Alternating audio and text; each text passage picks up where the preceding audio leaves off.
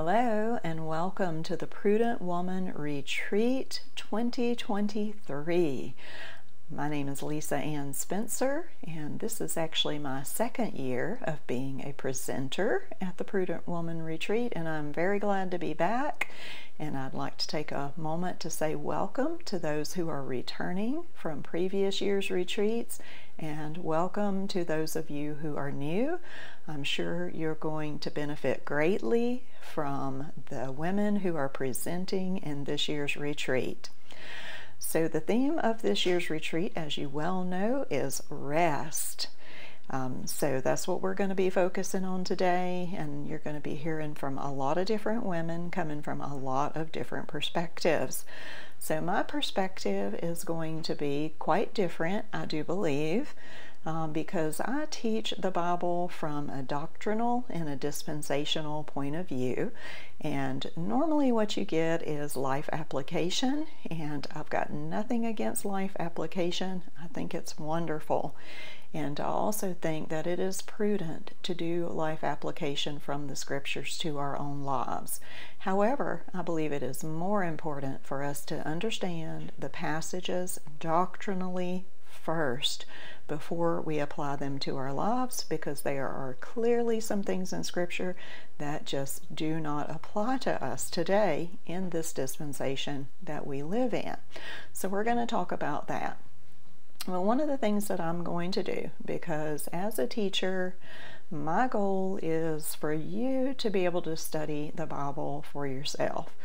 You should not feel like you have to tune in to someone in order to be able to understand your Bible. Yes, we all need helps. I've received a lot of help in my life, and I appreciate that. But anybody can give you wrong information, and the only way for you to know that you have the correct information is for you to get it directly from the Bible yourself. So I'm going to use the theme of this year's retreat, rest, to show you how I personally study the Bible so that I can find out everything that God's Word says on a topic and not go to the Bible with my own preconceived ideas of what a word means, in this case, rest. So you'll see behind me here, I have this giant book. Some of you may have this. This is Strong's Exhaustive Concordance, and it's about 8 pounds maybe, and it's a wonderful resource. I received my first copy of Strong's when I was 25 years old for my 25th birthday. I was just thrilled to have it. It has every word found in the King James Bible.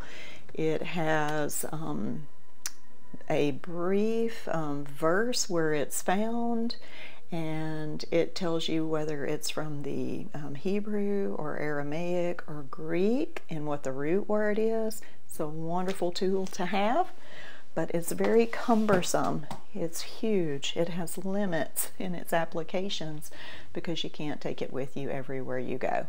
But most of you, I'm sure, are already aware of all the free apps that are available on your phones, where you can download this concordance, Strong's, or many others like it. I personally use BibleGateway.com and BlueLetterBible.org. I'm just used to those. I like them. They serve my needs. There are others out there, and if you have one that you like to use already, you're familiar with, by all means continue to use it. But one of the first things that I do when I am studying something in Scripture topically, like rest, that's what I'm going to do. I'm going to go type that word into my Bible app and see how many results I get. So in this case, when I typed in rest, I got over 300 results. And part of the reason for that is, depending on which app you use, if you put in the word rest, you may get hits to such things as restrained, restore, and restitution. Those words are going to pop up in your search if you're using Bible Gateway, for example, or when you use Blue Letter Bible, if you use the wild card, the asterisk. Like if you type in REST with an asterisk, it's going to give you all forms of the word rest. Either way, you come up with 275 plus results, and that's a lot of results. So if you have the time, and I encourage you to do it, when you do have the time, read through every verse that uses the word rest. This is the only way that you and I can know how God uses the word, the context in which he uses it, and this is the only way we're going to get a complete usage of the Word of God biblically. All right, so I did that, and one of the tools that I use, a study method, and it's even called a hermeneutic, a rule of Bible study, is the law of first mention. So when I look up rest, I really pay attention to where it's first used, because very often it will be defined for us in that verse. And I also like to go to the book of Job, because it's the oldest book in the Bible, and it's also the oldest book in the world. All right, so when I put in rest, let's just go ahead and turn to Genesis chapter 2. I hope you have your Bibles and maybe even a notebook to write these things down. And also, as part of the Prudent Woman Retreat, you should have gotten some printouts. And so you will have an outline for my session, and you will also have some additional references and homework.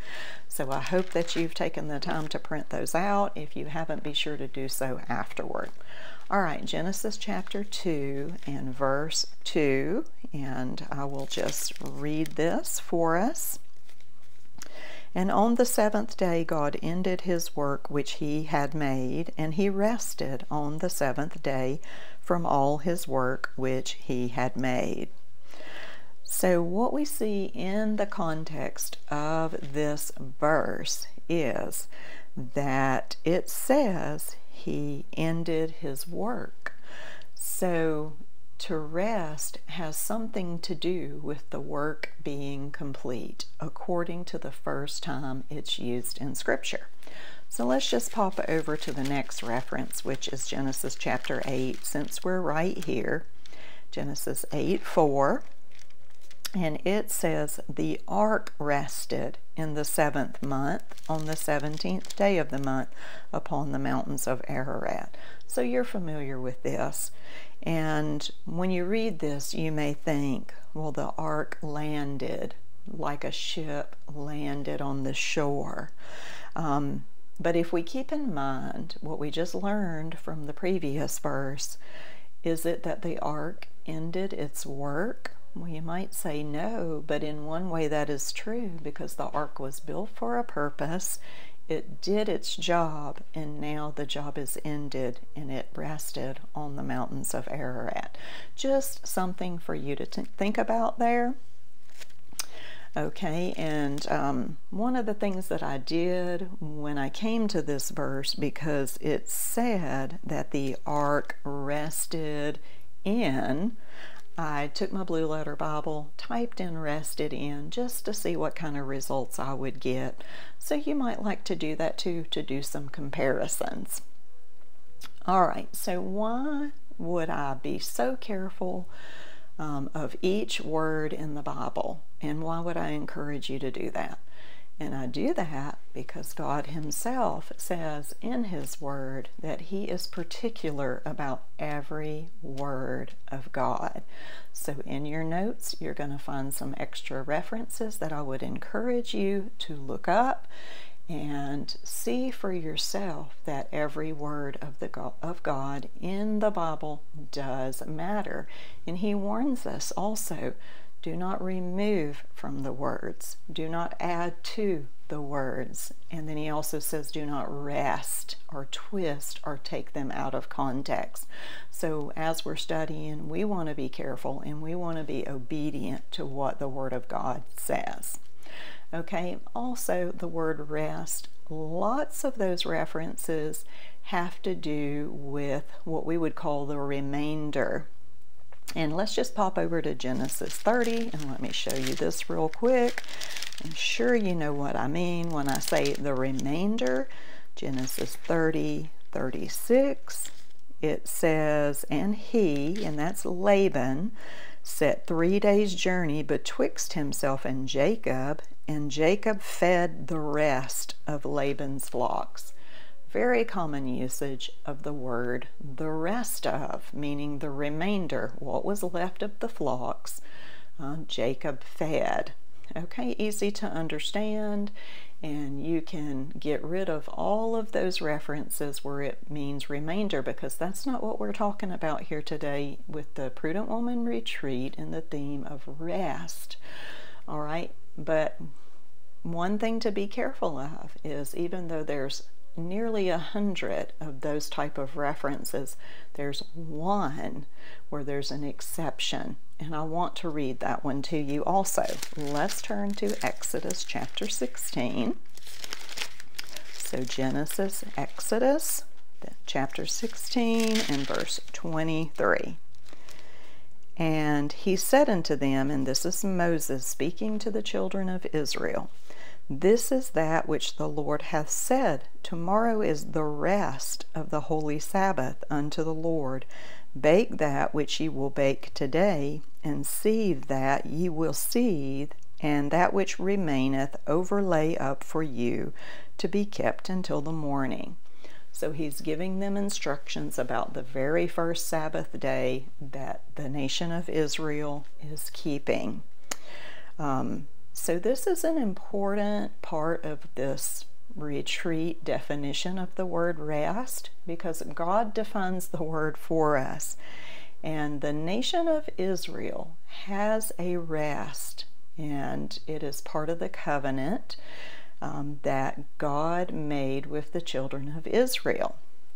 So it's very important for us to understand that that particular rest that is found throughout the scripture doesn't really have anything to do with Christians today.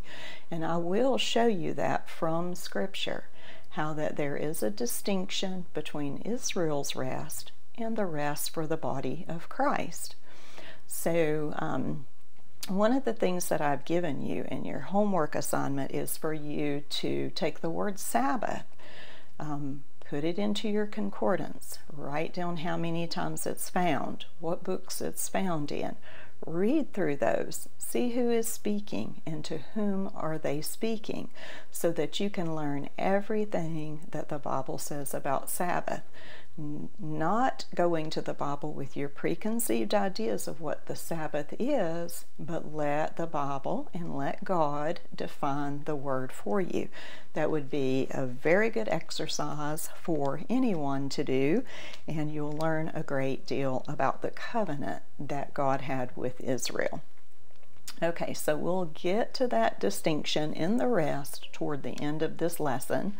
So for right now, I want to do a real quick overview for those people who may be new to the Bible, new Christians that don't know a lot about the history of the Bible. If you don't know these things, then you might feel lost, that you don't understand what's going on. So let me just give you a quick overview, and I'm actually just going to read from my notes so that I can do it quickly. After the flood came the Tower of Babel, and that is where God gave up on the nations of the world. He chose one man out of all the men on the face of the earth. His name was Abram, later changed to Abraham.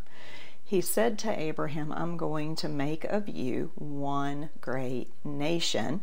I'm going to give you a promised land, and your name will be great. Okay, so Abraham had a son named Isaac.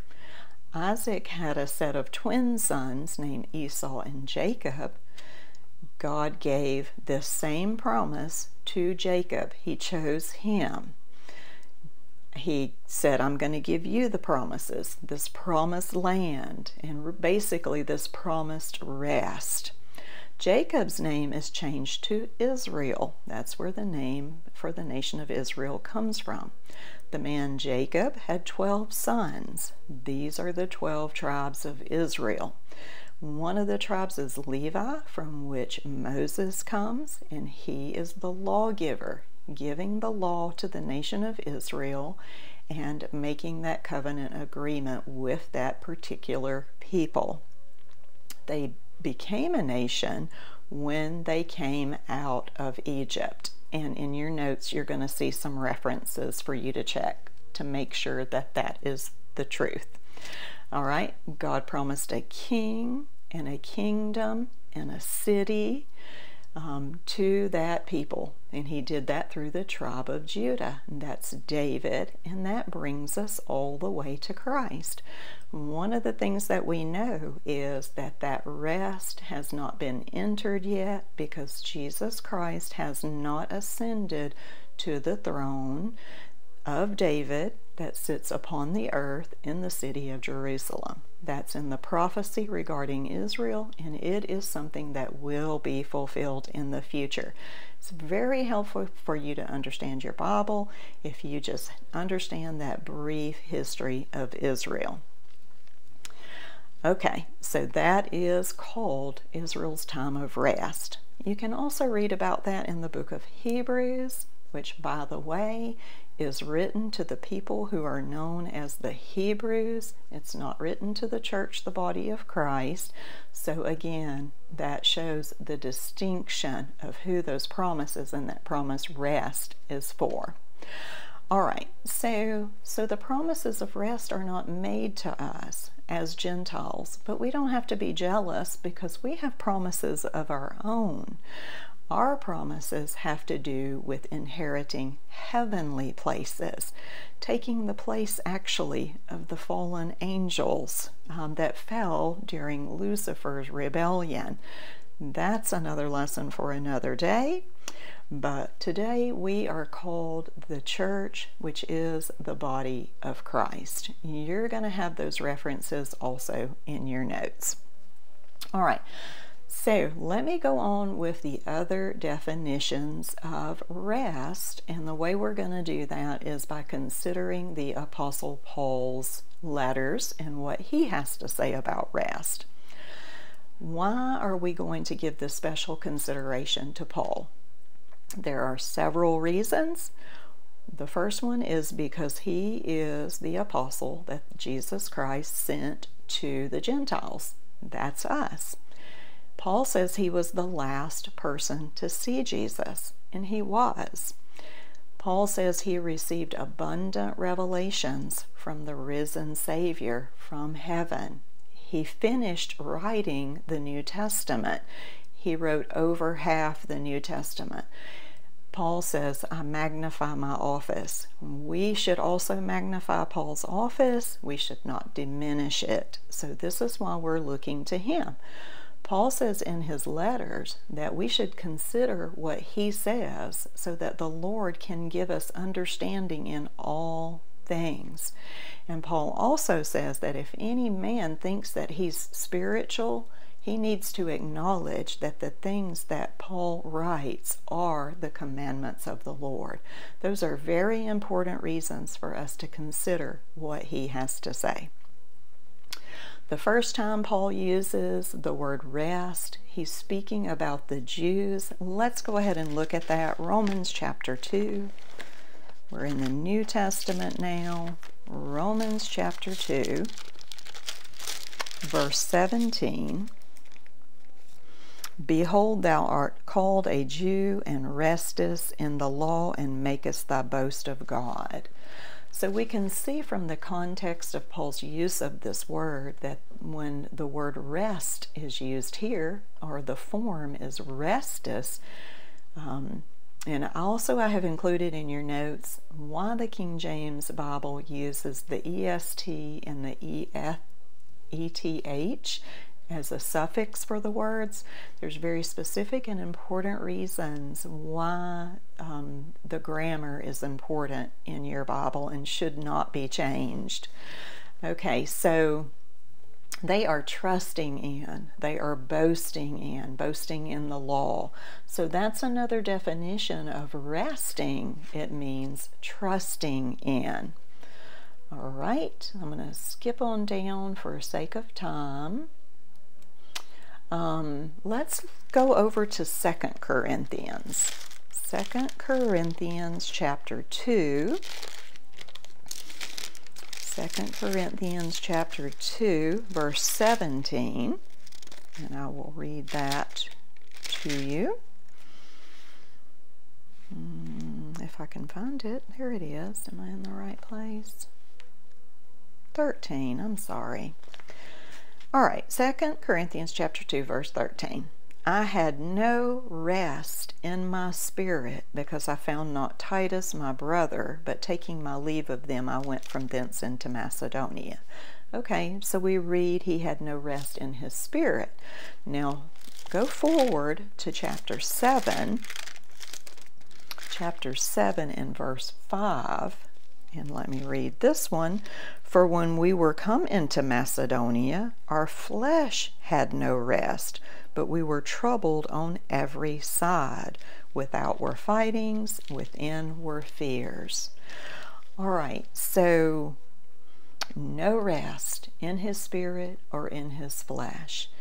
And this is what I mean by life application. I could have focused on these passages, given you the overview of the context, and tell you what was it that Paul did to relieve himself of this lack of rest that he had in his spirit and in his flesh. But instead of me doing that, I'm going to encourage you to do that as part of your homework. Go read Acts chapter 16. Read 1st and 2nd Corinthians so that you can understand what was going on in Paul's life, that he would be suffering so much. But I will point this out for you, that in both of those passages we see words like heaviness, sorrow, affliction, anguish of heart, tears, trouble, fighting, and fear. So Paul is experiencing these things, and this is something that we experience too in this world, and we will until either we're raptured away to be with the Lord forever or until we die. Trouble is just part of this life, but we know we can find rest, and it's found right here in God's Word. So I want to move ahead a couple of chapters, chapter 12, and look at this very important reference again by the Apostle Paul, using the word rest in a different way. 2 Corinthians chapter 12 and verse 9. And he said unto me, and this is God speaking to Paul, and if you have a red letter Bible, which is kind of funny, these words are going to be in red. Do you know that the whole Bible ought to be in red? Because it is all the words of God, not the words of men. Anyway, my grace is sufficient for thee, for my strength is made perfect in weakness. That's what God said. And Paul said, most gladly therefore will I rather glory in my infirmities, that the power of Christ may rest upon me. I tell you what, you know you're a mature Christian when you can look at trouble and anguish and fear and physical infirmity and spiritual hardship, and you can glory in those, because you know that it's then when the power of Christ, that saving grace of His, that strengthening that we get in the inner man, that is the all-sufficient grace of God. That's the rest that all of us need. All right, so I wrote in your notes to give you more information about this specific situation. Paul is actually asking God for a miracle of healing here, of infirmity in his flesh. God says no. So in your notes, there's a small study on where Paul used to be able to heal, but at the end of his life you see he is no longer able to heal himself or others. Healing has ceased because God's grace is sufficient. Okay? All right, his last reference to rest, and here's where we're going to get into the distinctions between the rest. All right, let's go to 2 Thessalonians. 2 Thessalonians chapter 1. And I will read verse 7 very quickly. And to you who are troubled, rest with us when the Lord Jesus shall be revealed from heaven with his mighty angels. I'm going to have to read the whole sentence for us to get the context. It begins in verse 3 and goes through verse 10. We are bound to thank God always for you, brethren, as it is meet, because that your faith groweth exceedingly, and the charity of every one of you all toward each other aboundeth, so that we ourselves glory in you in the churches of God for your patience and faith in all your persecutions and tribulations that ye endure, which is a manifest token of the righteous judgment of God, that ye may be counted worthy of the kingdom of God for which ye also suffer. Seeing it is a righteous thing with God to recompense tribulation to them that trouble you, and to you who are troubled, rest with us when the Lord shall be revealed from heaven with his mighty angels in flaming fire, taking vengeance on them that know not God and that obey not the gospel of our Lord Jesus Christ, who shall be punished with everlasting destruction from the presence of the Lord and from the glory of his power, when he shall come to be glorified in his saints and to be admired in all them that believe, because our testimony among you was believed in that day. That's a mouthful, but it's very important that you see what God is speaking of is a time in Israel's history that has been prophesied in all the Old Testament, where God is going to pour out his wrath on unbelieving Israel and on the unbelieving Gentile world. In your scripture, it's called the time of Jacob's trouble, the 70th week of Daniel, and the Great Tribulation. All those references you will find in your outline, and I hope that you will look those up for yourself. The passage says that when the Lord is revealed from heaven with his angels in flaming fire taking vengeance, that's that great tribulation period, the 7-year period. The members of the body of Christ are going to be at rest. We're not going to be enduring that. And then what we need to understand also is that Israel cannot enter their rest until after the 7-year tribulation period. All right, so again, in your outline, you're going to find all the references about the body of Christ inheriting heavenly places, whereas Israel, the nation, is promised the earth. They're promised a city, Jerusalem. They're promised a kingdom and land in the Middle East. It's a very literal promises. We should believe every word of God.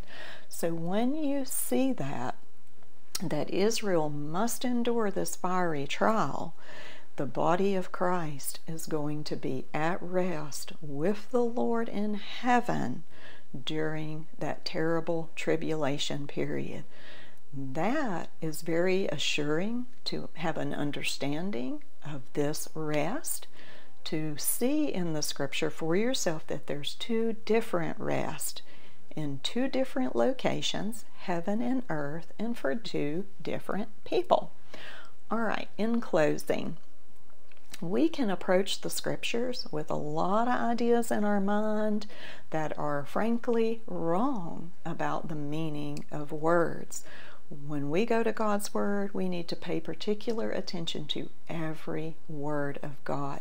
Let His Word interpret the Bible for us and teach us the true meaning of those words. And as much as we would like to focus on having rest in our spirit, rest in our physical bodies while we're here on earth, it's much more encouraging to think about the eternal rest that we experience. Because whatever rest we're experiencing here while we're on earth, it is temporary. It's as temporary as the trouble is temporary. But there is a promised day of rest coming for us as well. We call that the rapture, when we will be caught up to be with the Lord and live with Him forever. That is very encouraging. In the meanwhile, we need to let the power of God rest on us. Let His grace be sufficient for us. I thank you for your time and attention. I hope the study has been helpful to you, and I hope that you'll reach out to me after the retreat. You can find me on YouTube at Lisa Ann Spencer, and also on Facebook by my same name, Lisa Ann Spencer. And I have a blog where you can find many Bible studies called the Women's Weekly Bible Challenge, and you can find that at womensweeklybiblechallenge.blogspot.com. I thank you, and I hope you enjoy the rest of the retreat.